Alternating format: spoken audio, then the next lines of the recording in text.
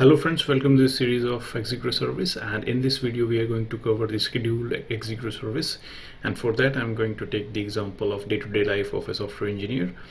And as you are one of us, so you know that while we are concentrating on our work, we are doing some parallel things like checking emails.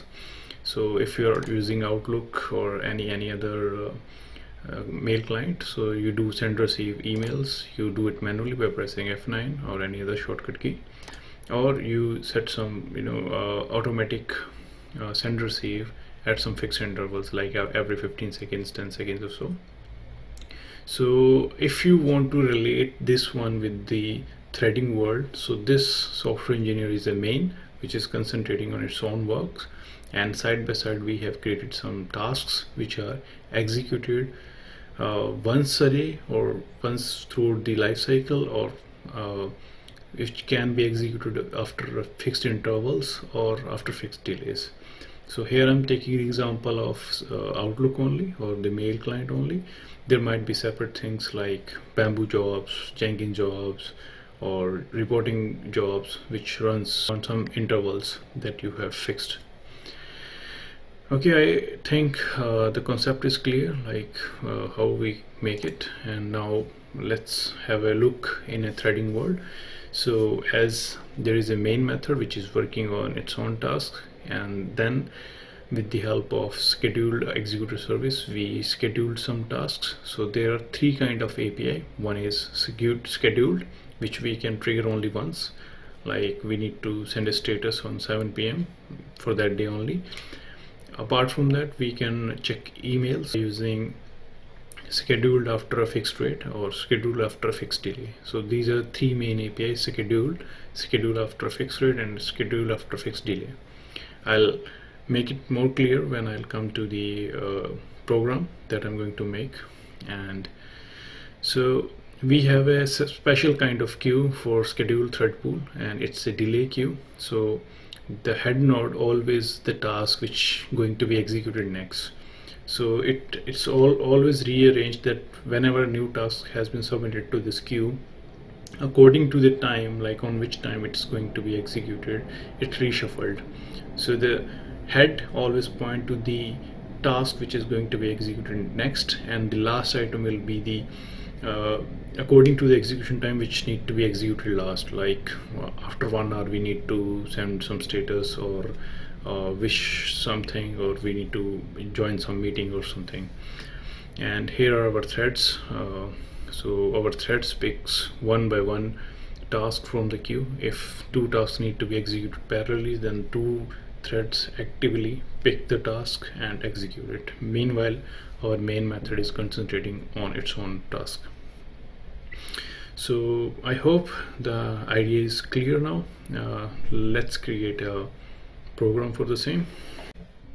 So for this example, I'm going to take the example of Outlook, and I'm just printing the name of current thread, reading email, and then system.time in millis, so that you can aware of that at what time it's executing.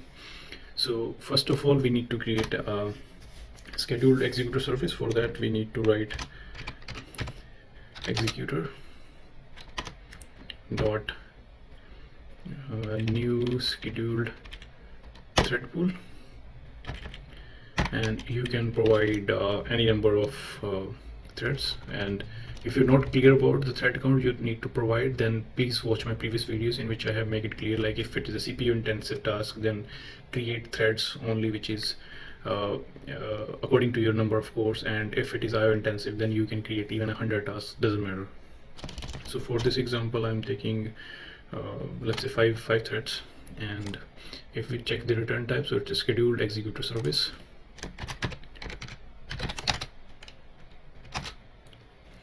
So scheduled executor service SER. So now let's create the first task and submit it. Dot scheduled.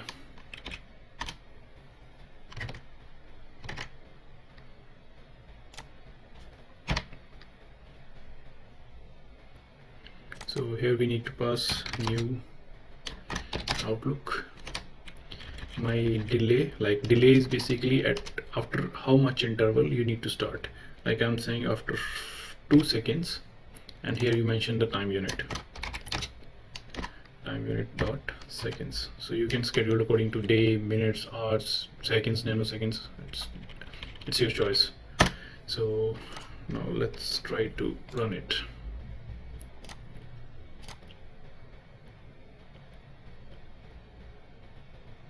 So you can see that it is reading the mail. The thread 1 is reading the mail on this time. Now let's create another task. Like now I am replicating the fixed interval of Outlook in this program.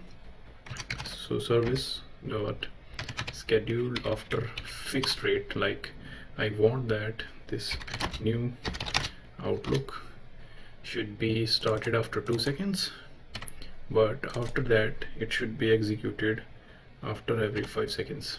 Like this is the initial delay after this task has been submitted, at till what time it should wait for the first execution, and then for every execution how many time units it need to wait. So again here I'm taking time unit dot seconds. Okay, now run it.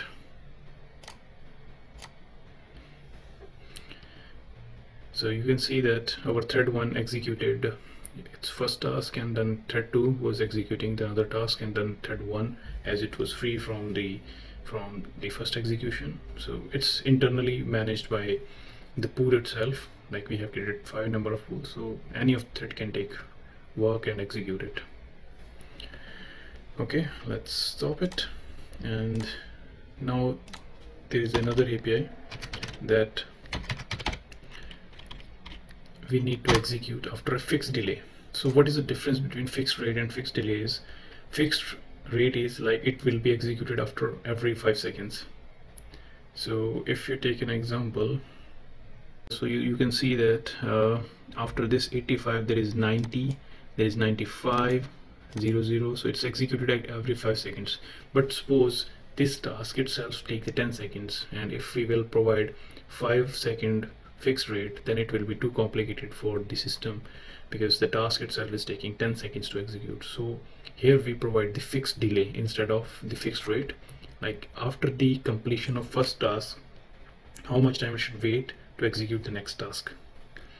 So let's provide this one also. Initial delay is 2 seconds, delay is, let's say, 3 seconds. Here I'm taking less delay because idea, I think it's clear to you that it takes the delay after the completion of the previous task.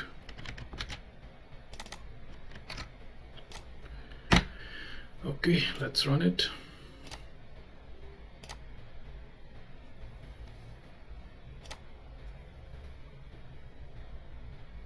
So now it's executing it at 74,0983, then after 3 seconds, then 5 seconds. These 5 seconds is a fixed rate one, and this 3 second is the delay one. So hope I made it very clear. If you like this video, please subscribe it and share it. Thank you so much.